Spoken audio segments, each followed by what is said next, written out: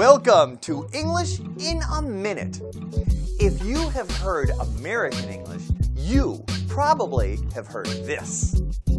You better treat him with kid gloves. Is someone telling you to put on a pair of gloves? Let's listen again. I heard Sam is really upset. Really? Yes, and he may be upset for a while. You better treat him with kid gloves. It sounds as if Sam needs to be treated carefully and gently. That's what treat him with kid gloves means. Gloves made from kid leather, leather from a lamb or a young goat, are soft.